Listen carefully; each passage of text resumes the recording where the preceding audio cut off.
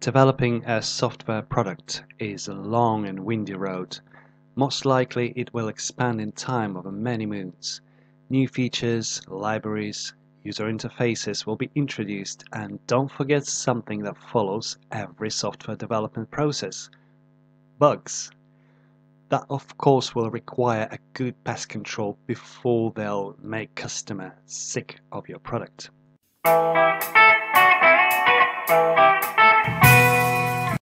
A software version convention is a numbering pattern that software developers and their customers use to track updates and releases to the software.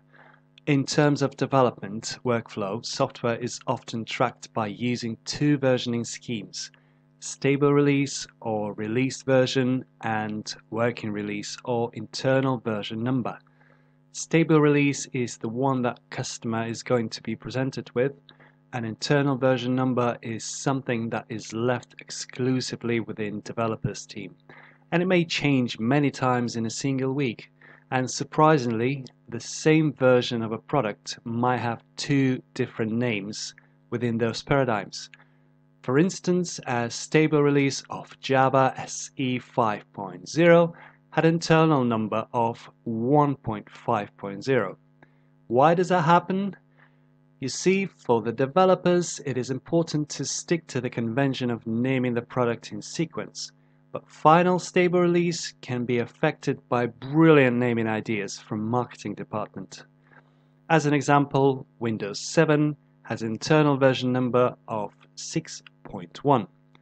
There are many types of different software versioning schemes that are currently in use, but we are going to look into the most popular one, the Semantic Version Numbering Scheme.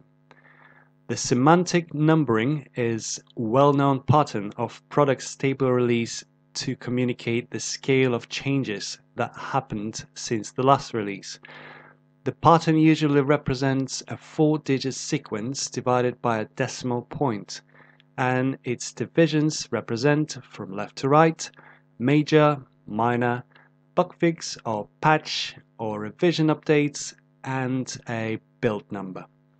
The major version number change basically means that the company rolls out some significant changes to the product that might experience a complete turn in its architecture, operation, or purpose.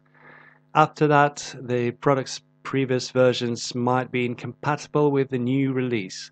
A good example is Python 2 versus Python 3. The minor version number increment often means that a new feature has been introduced to the product, and often it is likely that an earlier version will still be supported, at least for a while, until all customers want to switch to a new one.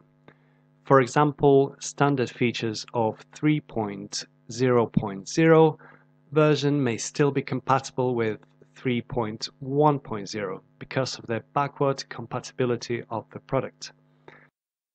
Bug fix or patch or revision update means that changes made won't mean to alter or challenge product's existing functionality. The increment often happens after a bug which existing product contained has been resolved, or after a patch that fixes a number of bugs has been released. The build number would represent a sequential build number within a release and is generally automatically incremented by a continuous integration build process. Normally, only one build will be the official build for a given revision. For example, a revision with a bug fix has been released to quality control, but they returned it back with another bug found. Developers fix that new bug and send it back to QA with the same revision number, but the build number will be incremented. Alright, please give this video Emperor's thumbs up, toll the bell and subscribe so you won't miss a future major version increase. Vale!